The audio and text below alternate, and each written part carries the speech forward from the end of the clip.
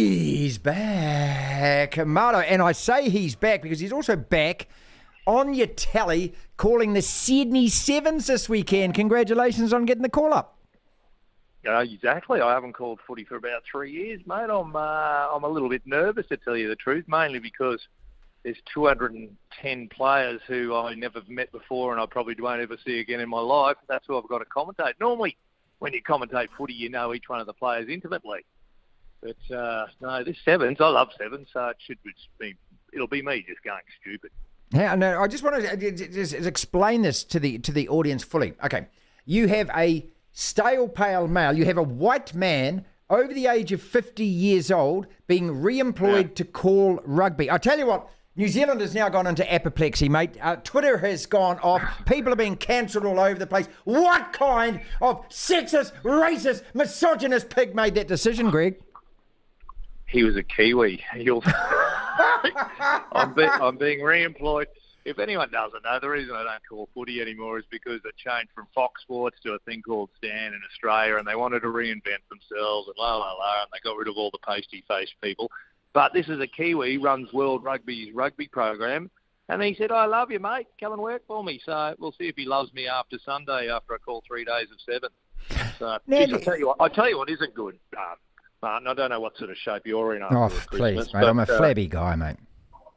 I'm staying in the same hotel as the Sevens players, some of the world's most supreme athletes, and I wish they'd put some clothes on because it's not good for the embarrassment and humiliation. Oh, God. The Sevens is on and you guys will probably win. I sat on the GC for a week, and I went to a place called the La Luna Beach Club, okay? Now, the La Luna Beach Club, two things about it. They had a sign beside the toilet which says, maximum of 2 people allowed in the toilet at one time. Now I thought, okay, all right, okay, well, so what? What goes on in there? The other one was the bronzed, tattooed boys, muscled boys who are lolling about the pool, sipping cocktails and stuff like that. You know, you look at it and you just think, I can't exist in this place, Greg. It's not for me. It's good for our skin, though, because I no longer take my shirt off. So in terms of skin cancer, it's excellent. That's about it. Aussie Open tennis. We got the women's final all decided, and that is 2 players of no origin because you aren't allowed to talk about their origin. One of them now plays for Kazakhstan, and the other's got that white flag thing going on. How utterly stupid is this, mate? I mean, okay, as soon as you see that there's no flag, you know that, they're playing for that country. Playing for that country called Russia. Yeah. And there goes, I don't know if you've seen the whole story, there goes Novak Djokovic's father to hang around with the Russian protesters, which is a great vision as well. Oh, mate. Do you guys care about the Aussie Open? Yeah, we love it. Yeah, we love it. We love it because it's a great time zone here in New Zealand. I mean, if you're old school and like your tennis, I grew up with the Grand Slams, mate. I absolutely love it. I wish that somebody would actually go back to the grass court because I always like that. I'm such an old man these days. I'm not a big fan of the kaleidoscope outfits and everything else. And I tell you what, I'm such a radical. I've just done an article for NBR this week. End the slave labour and the bloody exploitation and start paying the kids who you get to work 12 hours a day chasing balls around. Come on, pay a minimum wage. What about the kiddies who went until 4 a.m. Melbourne time the other night? Yeah. They're getting, I think they get a pair of shoes or something for their troubles. That's it. Anyway, she's big money. No, I don't mind watching it, but we've got a couple in the doubles. That's about it. Okay. Well, the 4 men's semi-finalists, you've got a guy with no flag against the Greek Sleazo Tsitsipas. I mean, his effort the other day to try and get a date with Margot Robbie post-match was just... Oh, mate. Come on, dude. Mate, he's trying to get a date with anyone. He promised if he wins, he'll build a school in Melbourne. So some bird will come up. Jesus, some blokes will do anything, right? Anything. Oh, grab me hand. Yeah, the other side of the draw is Novak against the guy that everyone will remember as the guy who lost to Novak. So it's still Novak's to lose. All right. Stephen Moore, we talked about Eddie Jones, mate, last week. Stephen Moore's come out and saying, I don't think he's the right guy. Has anyone given any props or cred to this?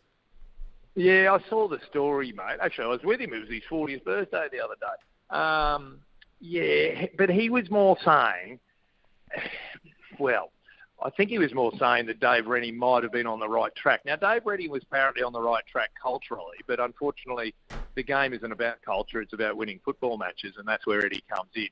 I don't think there's anyone in Australia who doesn't – well, there's not many people in Australia that don't go, well, we had to do something. We had to try something, and we've seen it before at World Cups. You change the coach, you can change your fortunes overnight almost. But everyone knows Eddie ain't a long-term solution. But somehow he had Australian Rugby over the barrel and said, if you want me, you're going to have me for 5 years. So that's what we've got. There's some Wallaby squad members are a little bit scared because they hear these stories of Eddie Jones, but they haven't seen him. He hasn't been seen in Australia for a while, and I keep telling stories, and they go, oh, well, I think some of their parents have booked trips to the World Cup who may not be, their sons may not be going.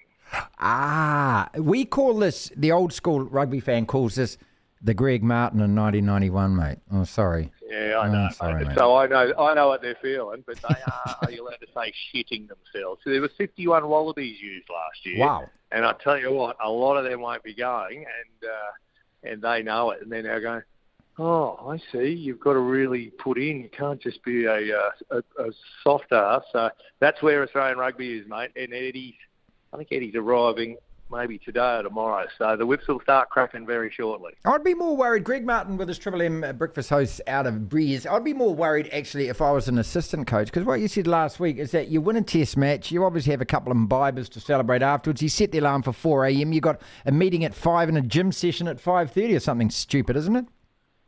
Oh, no, he'll peel them off. Well, there's nothing. Well, the last thing, that happens in every organisation. As soon as a new coach comes in, new strength and conditioning guy, new assistant coach, new defence coach, because they don't want to inherit rubbish that other people have handled. So, and they want to put their own stamp on absolutely everything. They're like a dog. It goes into a new territory. They've got to wee as high as they can on every tree. So there's a lot of similarities between rugby coaches and dogs, and male dogs. All right, there were finally, and this is just absolute genius from New Zealand Rugby, the most flawed business model in the world. So what they've just decided to do now, mate, is they've decided that the All Blacks, and no All Black is allowed to play more than 5 Super Rugby matches in a row before they're rested and rotated. And even if you get on the field for 1 minute, that counts as a match. So you look at the NRL where they play 26 competition matches and have Origin thrown in and test matches and stuff. You look at the NFL. You look at any other sport in the world. What other sport in the world, or what other country in the world would do this and say, no, you're not actually allowed to play? Hold on. Haven't we been down this track with Australia, with New Zealand Rugby before? Can you remind me? 2007 rest and rotation. Graham Henry's brilliant idea that the All Blacks would actually play rugby in the gym. That didn't work. I mean, okay, 2011 we threw it out.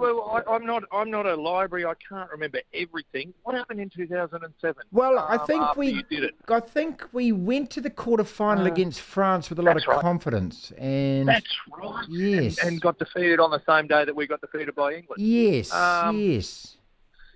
2019, we tried this again, resting the players because it's World Cup year. Did that work in 2019?